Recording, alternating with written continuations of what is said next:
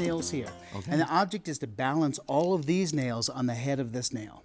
No I'm going to help way. you. Okay? This happens? Yeah, so I'm going to help you. I will actually help you by holding this nail. Okay. So there you go. That's yours.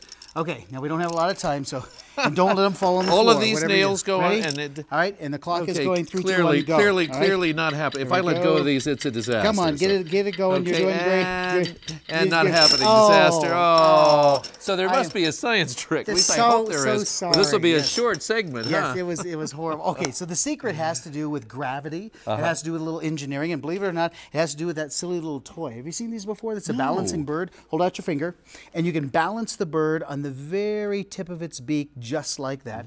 And the secret is that gravity pulls down on an object so that the weight is all concentrated at one point.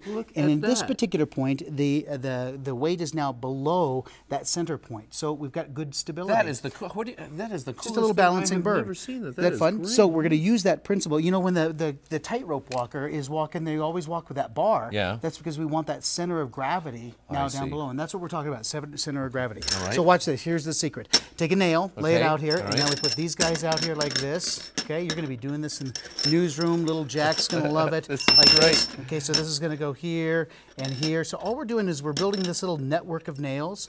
Ah, that's perfect. Ready?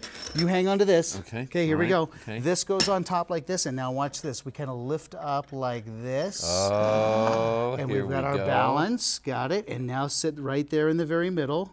Got it. Get out. Is this going to Isn't work? that amazing? Stay right there. Oh! You've now balanced all the nails right there in the very good end. is Isn't that kind that? of fun? Now hold out your other finger. Don't let it fall. Don't let it fall. And now balance here. And now just try to read the teleprompter and tell them where they can find all the experiments, all right?